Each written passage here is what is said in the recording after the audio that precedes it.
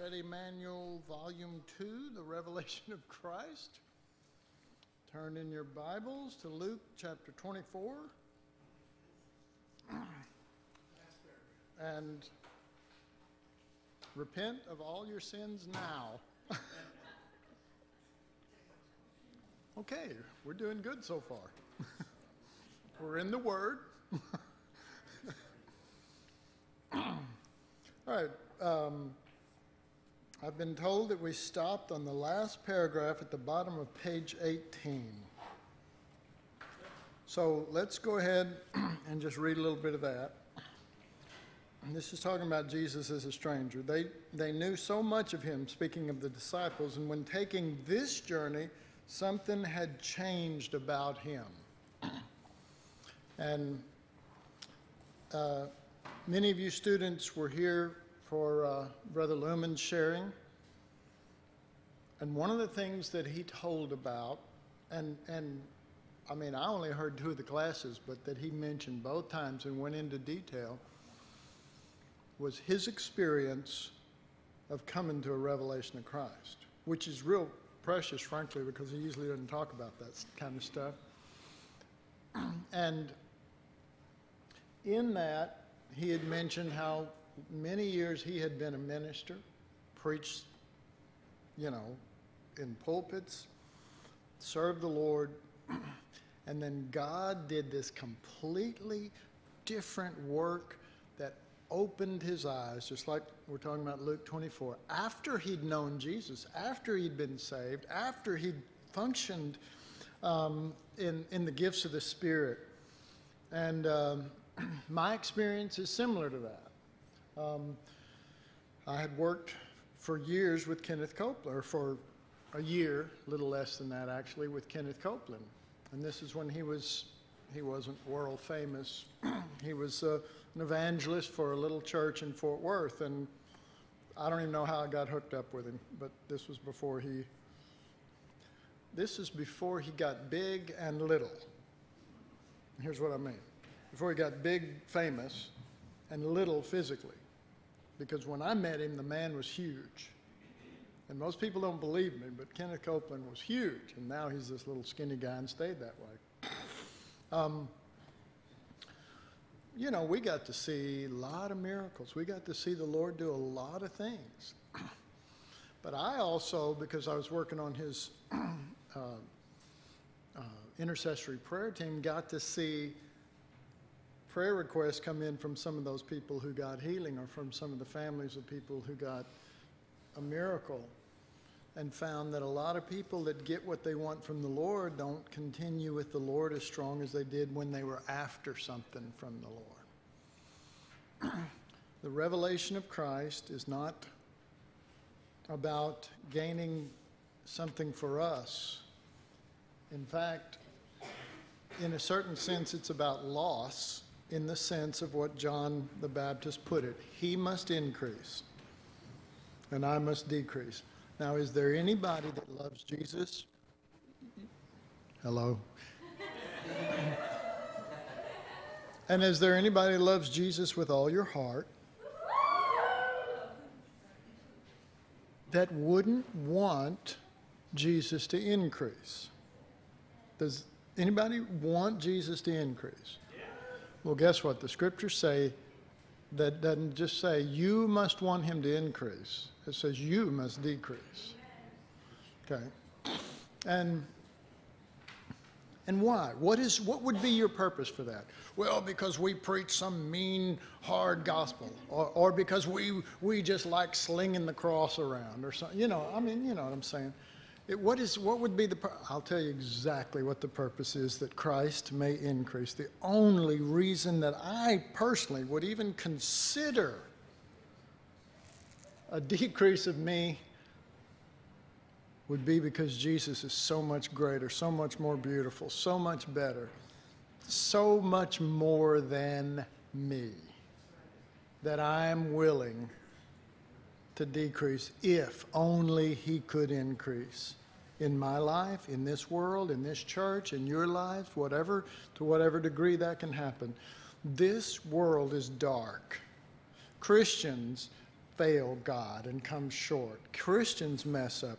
But Jesus formed in you will do things that you can't do. Jesus will in you things that you're not willing. And half of the blessing to the Father isn't just that now you're willing by Christ, but now it's Christ in you that's making you willing. In other words, he looks and sees the Son and he says, there's my beloved Son in whom I'm well pleased. He's not just going, now they're doing what I want. You see what I mean? I mean, a dictator can do that. Pharaoh can do that. But his heart is not the heart of a Pharaoh. He knows that Christ is our hope. He set up the plan. And it wasn't just hope for salvation one day. Yeah, you know, that's great. But see, I found the Lord when I was in my early 20s. And I was a mess when I found the Lord. I'd been a hippie, been selling drugs, been, you know, all sorts of stuff. And when I found Jesus, I knew I was saved, but I could still tell that I was pretty messed up. Anybody know what I'm talking about? That just getting saved didn't magically make everything go away. And I said, golly, I thought this was the answer. And in my heart, it bore witness. Jesus is the answer. I believed that then, and I believe it now. But I was seeing that I was saying Jesus is the answer, but in reality, I was believing that salvation from hell was the answer. You see the difference? I mean, you say Jesus is the answer, but really what you're talking about is when you receive Jesus and he saved you from hell. Jesus, the life, is the answer to life. And that's why the front of this is called Christ as life. Somebody asked me about that. They usually do. Why doesn't it just say Christ is life? They said that. Why don't you just say Christ? Why do you say Christ as life? And I said, because every Christian that there is believes Christ is life. You go up to them. It doesn't matter. They can live the most carnal existence. They can be hanging on by a thread, and you ask them, "Is Christ is life, right?" And they go, "Oh, yeah." But then when you start talking about, do you know Christ as life, as your life? Well, no, he lives in me. But who lives? Well, me. I consult him from time to time. And he's one of the best consultants I've ever had. Glory, glory. Jesus didn't come to be a consultant. He came to be the length and the breadth, the Alpha and the Omega, the beginning and the end, the first and the last, and everything in between. And praise God, he's got that right. You know, he comes in. I mean, folks, if just salvation from hell or from punishment was what it was all about, he wouldn't have had to come inside of us. That's why you accepted him inside. You may not have realized it when you did it, you know, but the reason why you accepted him inside was for life now. You accepted his work in relationship to your eternal future. But you accepted his life because you need life. A lot of people don't tell you that. They just go, okay, well, part of salvation is, you know, pray this prayer, I'm sorry for my sins, and, you know, forgive me, and, you know, I want to go to heaven. And now ask Jesus into your heart. Jesus, come into my heart. And it's almost like we open a little room, let Jesus in there, shut the door, and then sort of visit when we're in the mood or when we're spiritual. You know. So I'm saying all this, you say, my God, Randy, you barely finish a sentence and then you talk for 30 minutes. I'm saying all this to say what these disciples need, what these disciples want is Jesus in a greater way, but they're not fully aware of their need. Folks, there is so much more of Jesus than any of us put together, all of us put together, has. Do you know that? If we knew half of what we could have, we would be running after Jesus. We would love him with all of our heart, soul, and strength. So we have to admit, like these disciples, we don't even know what we don't know. So that causes a completely different kind of prayer. And that kind of prayer is, Lord, I limit you. Lord, I see within small, narrow avenues of truth that have been given to me by religion. Lord, kick out the walls. Kick out the walls. Just ask him to do that. Just ask him. Now, he may not do it instantly, but you gave him permission, and so he's got to work. You know, we're a little bit like a chess game, because we'll make a move towards him, then he'll make a move towards what we want, then we'll make another move away from him, or towards something else. And then he's got to, instead of making the next move that would have helped us, he's got to make a move to block us from going there, you know. So a journey like the children of Israel in the wilderness took them 40 years. The Bible tells us that was actually an 11-day journey. From Egypt to the Promised Land would have taken 11 days. It took them 40 years. Now, how many wanted to spend the next 40 years goofing off, you know, playing at it? Was God with them? Yeah, he was with them in the wilderness. Was God doing miracles? He certainly was. But they were dropping like flies in the wilderness and never entering into the fullness that God had in the Promised Land. So we don't want to be like them. Not based on, I want to be somebody, or I want to do something great, or whatever. I believe those things will follow you. You know, if you're sold out to Jesus, if you're in love with Jesus, if you're part with him, then he can use you any way he wants. And if he uses you in great and fantastic ways, you will be of such a heart that you will always give him the glory. But if you're just after that stuff, or somebody says, oh, praise God, you did this great thing, and you know, and something inside of you will go, yeah, I'm good, you know, or I'm holy, or I'm righteous, or I'm special, or I'm, you know. You don't have to be special. Well, let me give you, those that aren't married here, let me give you a little secret.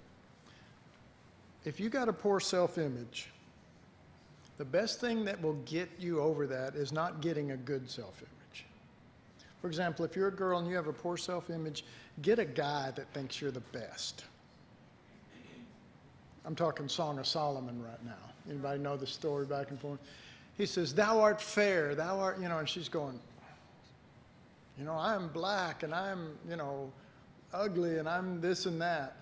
Well, that's because you've been looking at yourself instead of looking at yourself through my eyes.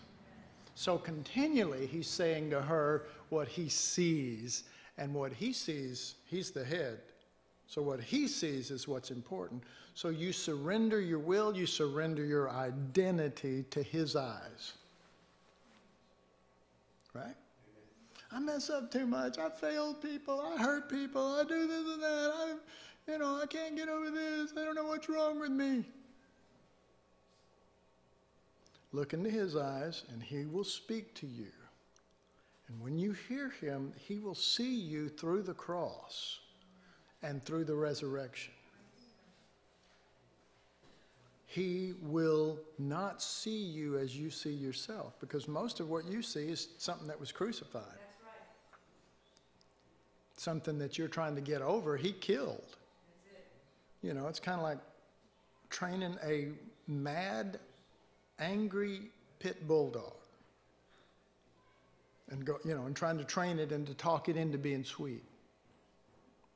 That's you talking to your old nature. Come on, boy. Rip your hand off. you know.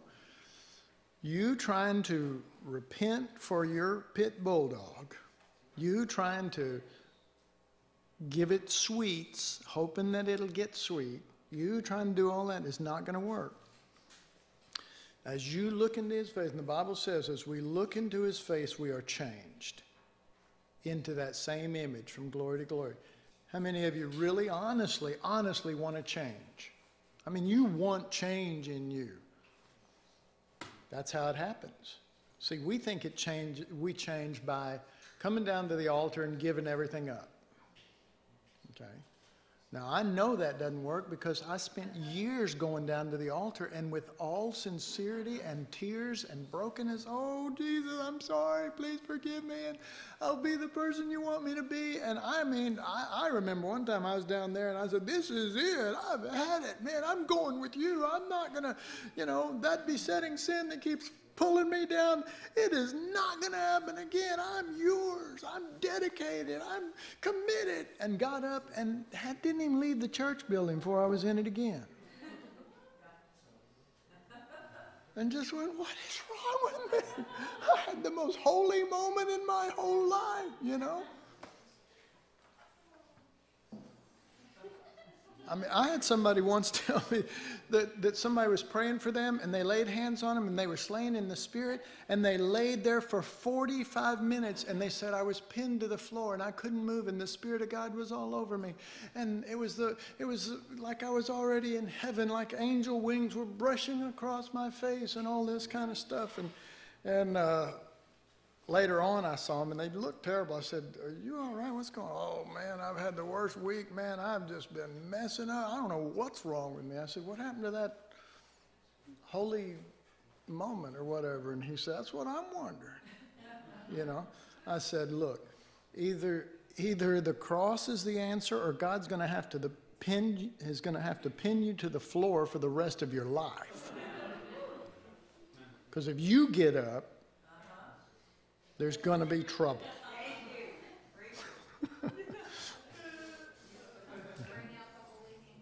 Yeah. The holy hand grenade of Antioch will do it. All right. So we need to read more than one sentence here. This resurrected Jesus had come in another form and appeared as a stranger to them. Before this time, they walked with the Jesus they could recognize.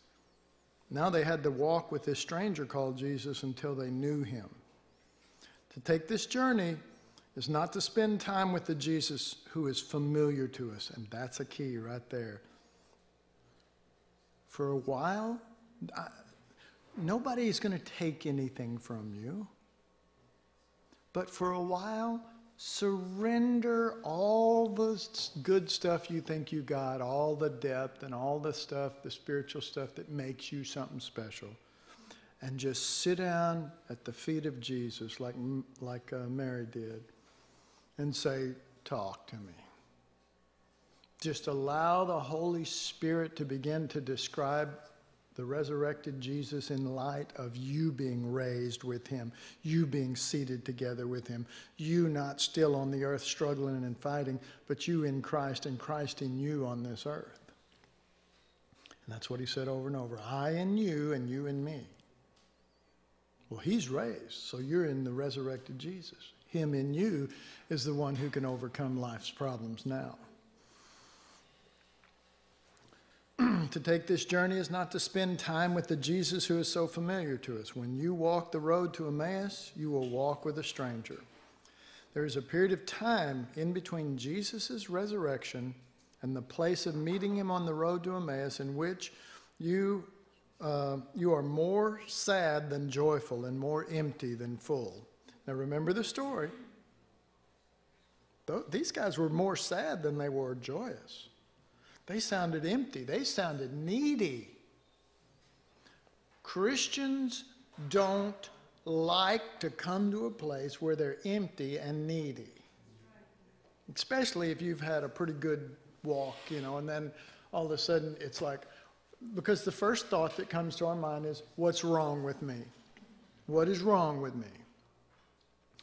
Well, what if nothing was wrong with you, that at the moment you thought this is the worst point in your Christian life, what if this was the point where everything could change for the better, where the day dawn and day star could arise in your heart? What if that was the case? What if he actually had worked hard to get you to a place of emptiness? So that why? He could be the filling. That's a good way of putting it. He could be the filling.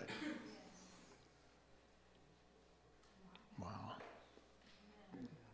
Amen. Praise God. Praise God. Hallelujah.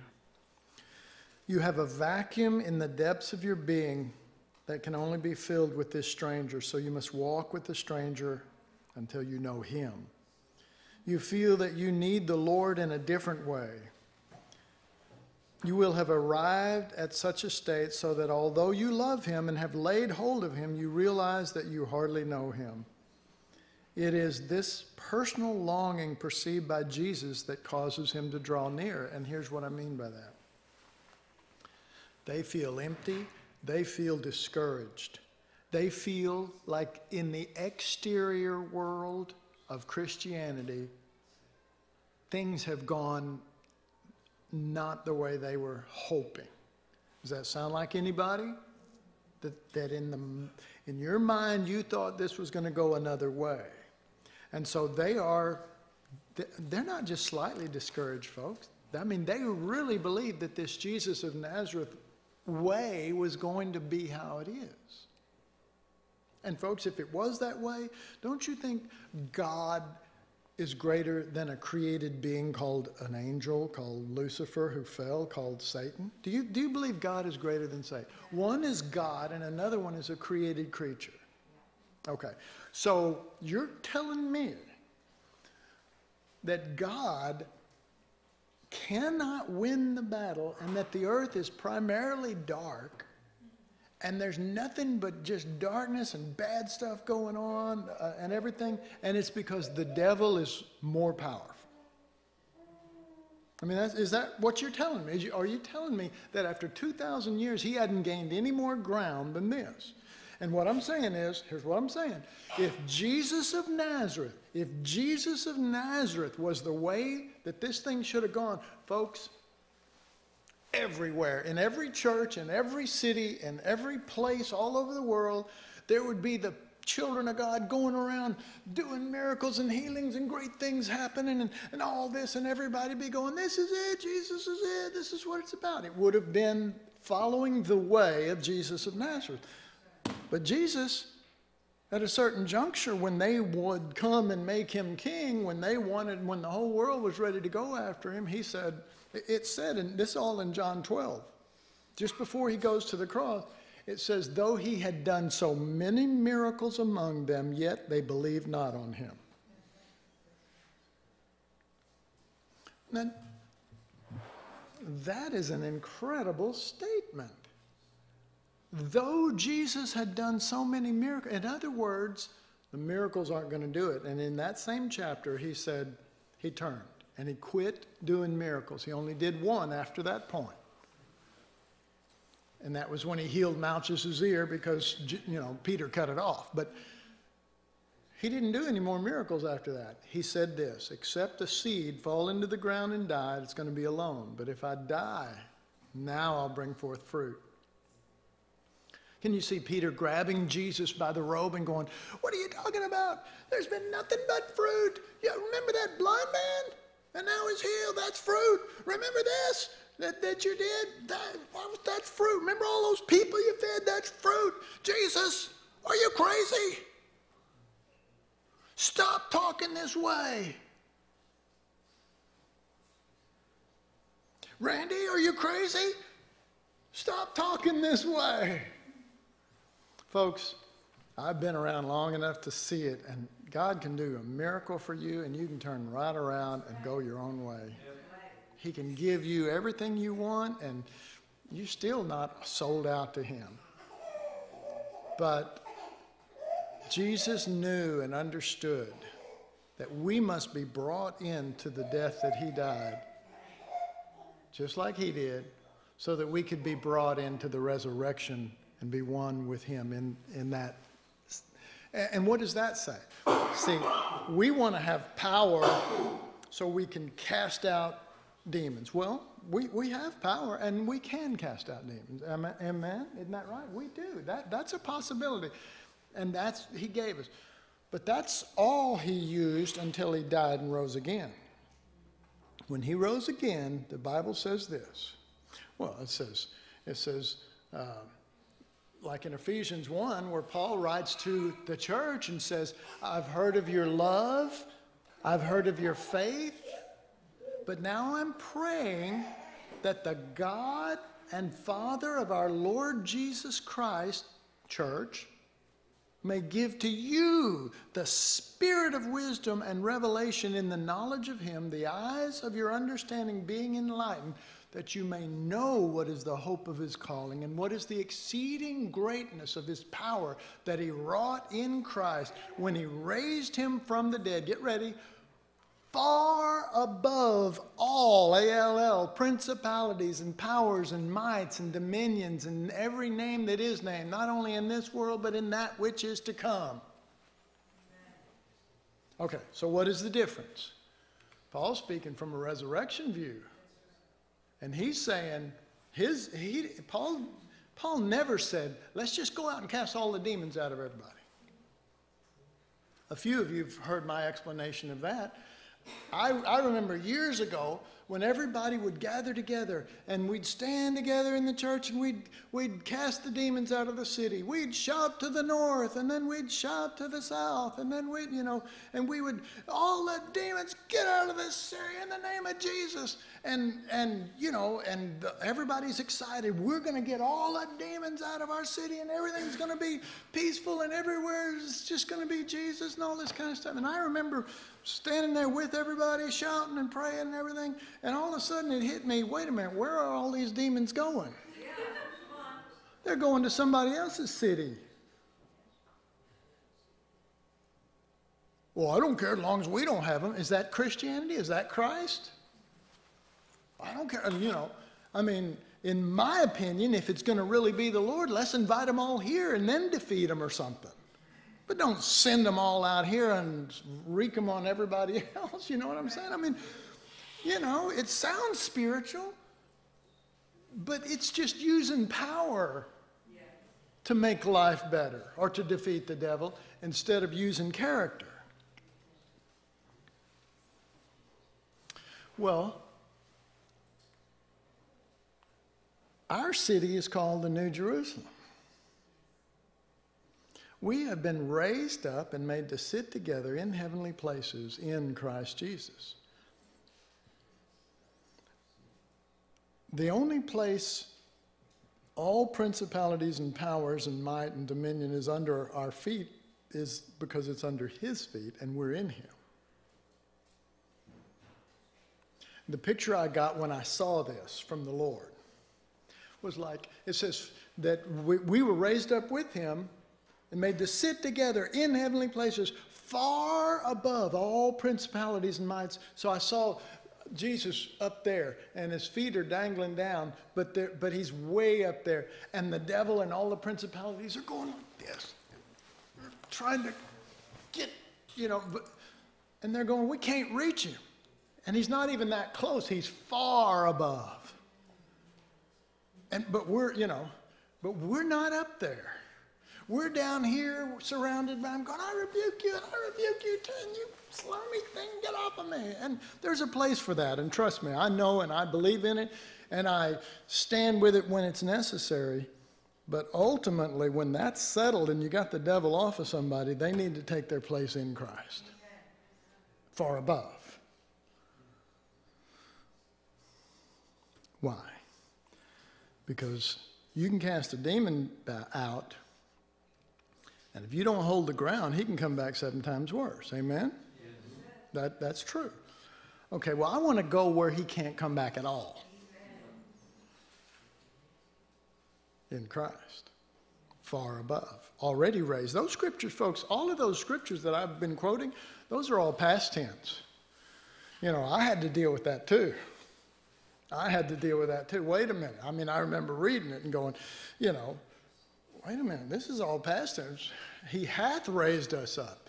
He hath put us in Christ. And I'm looking at it and I'm going, now if I claim to, you know, because we do this all the time. I believe this book from cover to cover, from Genesis to the maps, you know. And yet there's always sections that we, you know, that we don't. You know, Deb and I were talking with Kelly after she got back from Ireland, just trying to find out what was going on. And she said, you know, somebody sat me down and said, what are you doing still single?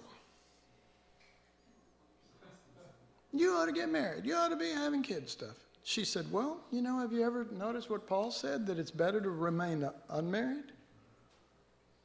That if you get married, you're going to have trouble in the flesh, but it's actually to remain unmarried is better? How many, honestly, how many Christians do you know, certainly in this country, but she wasn't in this country? You know, yeah, talk about trouble in the flesh, it's moving right behind us now.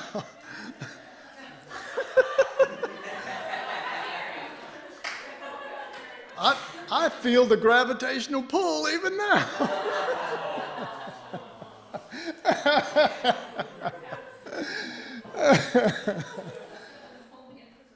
Next week at this time, it'll be here. And if you think I'm a prophet, you'd be wrong. She's having a C-section.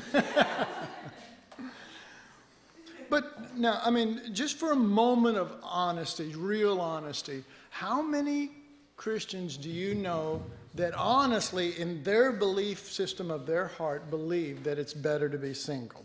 Every one of them believe it's better to be married. And the proof of that is when somebody, that their kid or something else doesn't get married, they're going, what's wrong with you? Well, I'm all out for Jesus. Well, that can't be right. You know, but I believe every page of this Bible. You know, anybody can pick up a book and shake it. You know, what we're trying to do here is believe it. We're trying to, you know, I remember when I read that Jesus said, my doctrine is not my own. And I remember I was a fairly new Christian, 2 or 3 years, and I started thinking about that, and I thought, you know what? All the doctrines I believe are my own. I chose them. In other words, when I would hear something I like, I go, oh, I like that, I believe that. If I heard something I didn't like, I'd go, it can't be true. And how would I know it can't be true? Because I already, at 3 years old in the Lord, had all knowledge. I mean, you know, nobody could share anything new with me that I didn't already know. I wouldn't accept it. Does that even make sense? That's just crazy. But that was my thinking. But I remember at that moment thinking, when I read Jesus said, my doctrine is not my own, I said, you know what? You're right. You know, it's the Lord talking to me. You're right. I need to give up everything that I believe, and I need to start believing what you believe. My doctrine is not my own. It's yours. It's what you believe, and I believe what you believe. I don't believe what I choose to believe or what tastes good to me, you know? And, you know, I'm glad I did that because it caused me to be open to rereading the scriptures anew and afresh without reading into what I'd been taught and reading there and going, you know, what this is saying is not what my doctrine said that it says. And then I'd go, okay. You know that song, I'm Trading My Sorrows? We need to give that up. We need to start trading in our doctrines. You know, yeah, I'm trading my doctrines.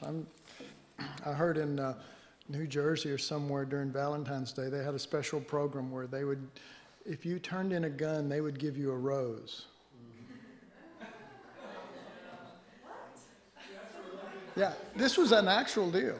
I don't know. I didn't see how many they got, but Yeah, there should at least be an equal trade.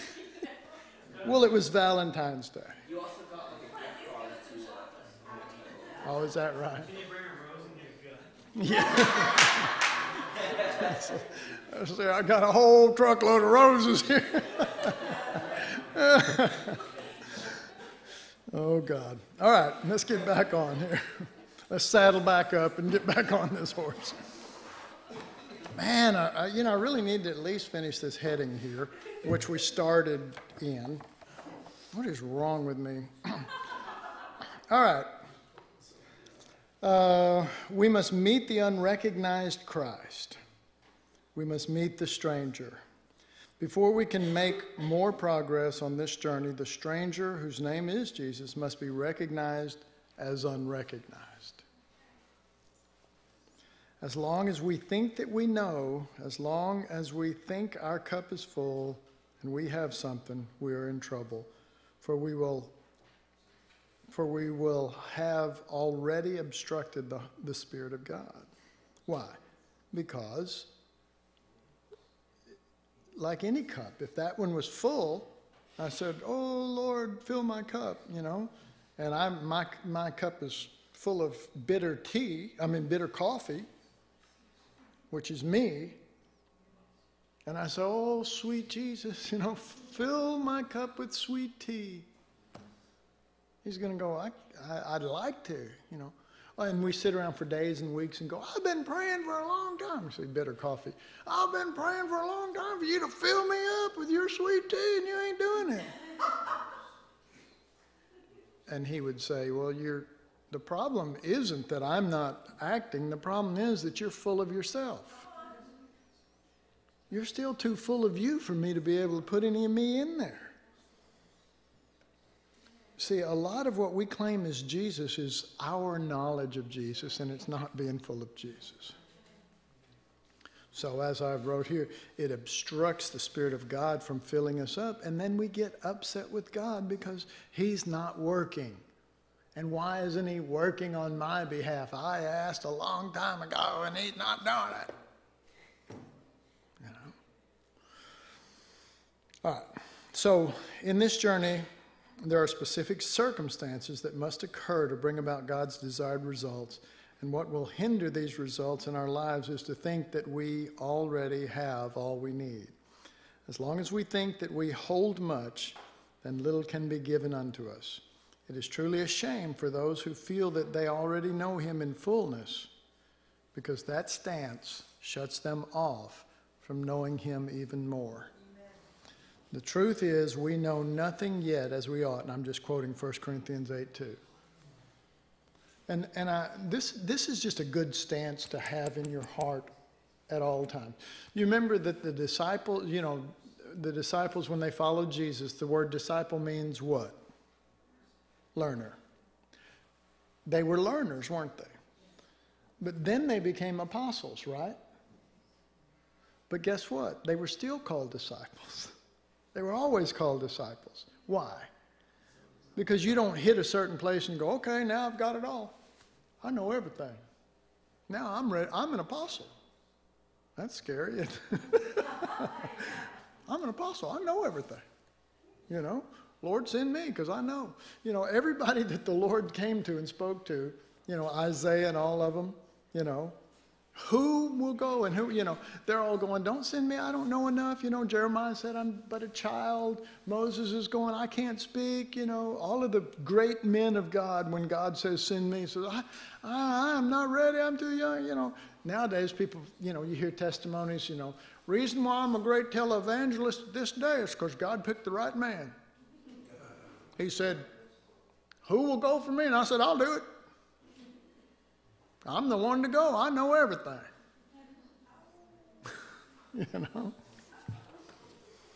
I remember one guy said that.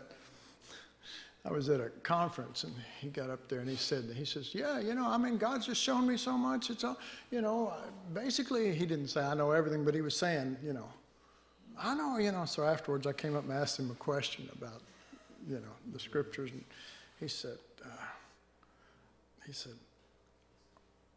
I don't know. I said, I thought, didn't you say up there you knew everything? He said, well, I do, but I don't know that. Okay. All right. I'm desirous to know this stranger, and I'm willing to admit that in many ways the Jesus that I know is the earth Jesus. I need to know this one without putting labels on him, lest I limit my understanding to just my labels. May we walk with the Lord to the end of this journey until the work has been done, that we might return and declare Jesus in newness. May we be like the disciples who left Jerusalem with one Jesus and returned with another. And you understand, here's what I mean by that. It's the same Jesus. Jesus is the same yesterday, today, and forever, but his position is different. There's a difference between walking beside you and healing and helping you and you being his body. Two different positions. He's the same, but the relationship is different. Do you see what I'm saying? The relationship is different. And so what we're describing is the need to let the Lord change our relationship. Well, one of the things that becomes fearful to people is that what little they have or how much ever that they already know the Lord, that God's going to take that away from them. And I always tell people, look, God's not really in the robbing business. He wants to give you more. Amen. He wants to increase in you. And I tell you, if you just give him room to increase, you'll be surprised how quick you would be to throw out things that were just doctrines or things that weren't held together by life. Just things that, well, this is what I taught, so I'm going to stick with it. Yeah. Not to play devil's advocate, but good. Don't. You know what? Better he take away what you think you know and bring you to a place of weakness that he may show you who he is, than to compound your knowledge and you remain dead and puffed up. Amen.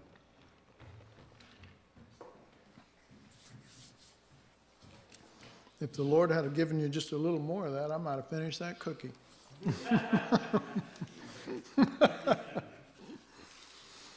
Well, and that's right. That's exactly right. But I tell you, I understand that fear of losing what you have,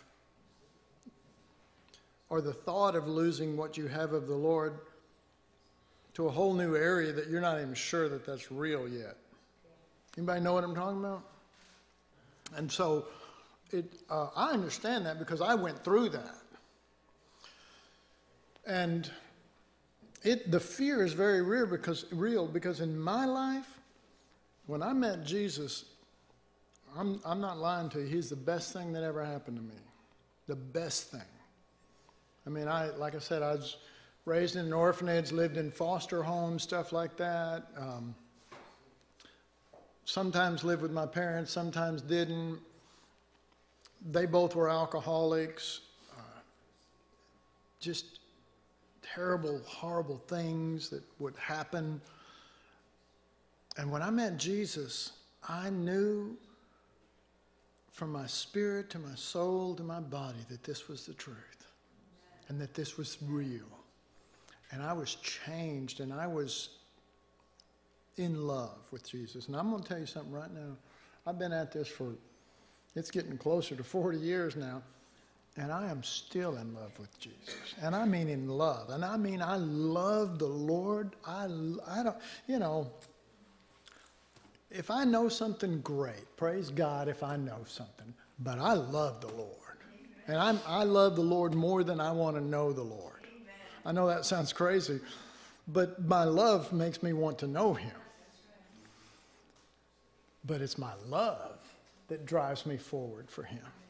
And so for somebody to, it's almost like this cup represents the Jesus that I found, and I'm just going,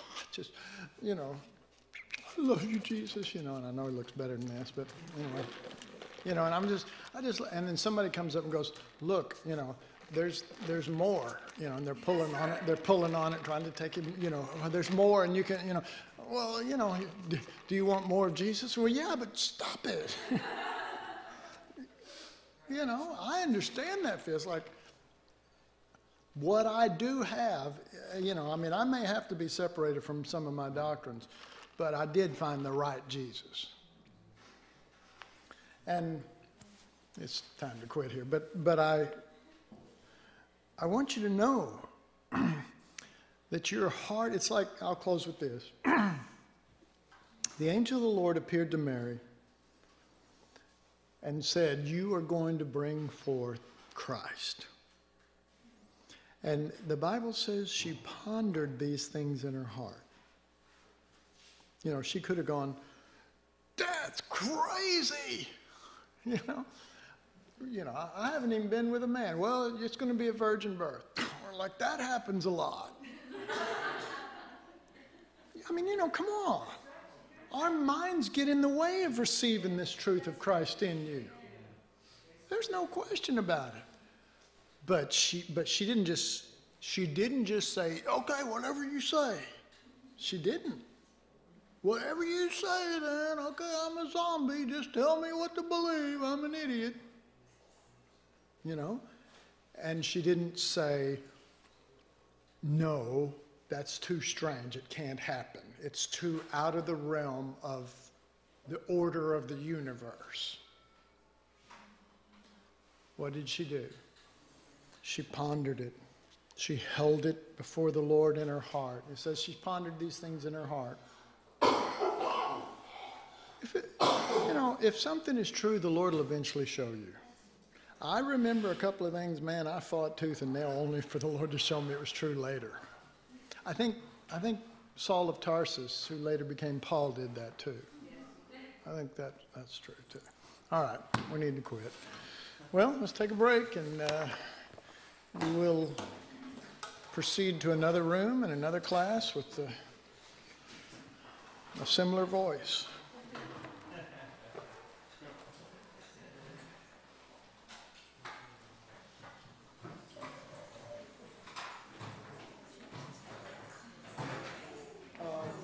Randy all over the place?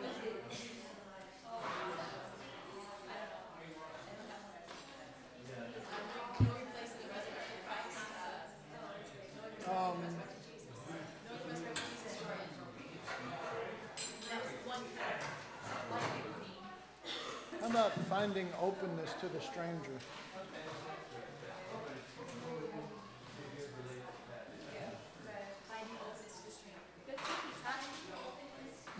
Thank you. Take him home. I will, thank you.